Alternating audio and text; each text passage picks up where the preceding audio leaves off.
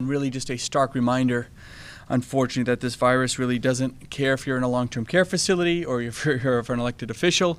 No one is immune. Governor Sununu speaking about the death of House Speaker Dick Hinch. The Attorney General's office announcing an autopsy showed the Republican representative from Merrimack died of COVID-19.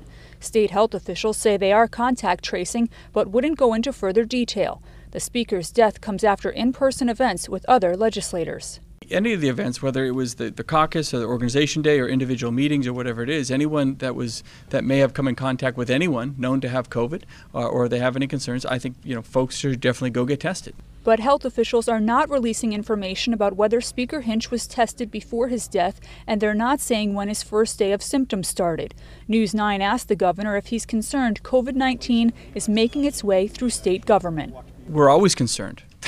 I mean, one thing that we're trying to emphasize today is everyone should be concerned, whether it's in the workplace at the State House or workplace at Administrative Services or workplace at Fred's Flower Shop. Dick's passing is I think, a real, as tragic as it is, as heartbroken as we all are, it really is a warning sign that we are far from over this.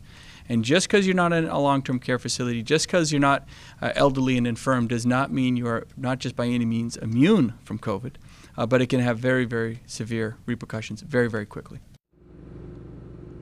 And as far as state government's concerned, we asked the governor if any sort of additional precautions need to be taken. He did say that state leaders are talking to health officials to see if any additional precautions need to be taken in the Senate or the House offices. Also, if they feel like they cannot work with COVID-19 guidelines, they need to work remotely. In Concord, Jessica Moran, WMUR News 9.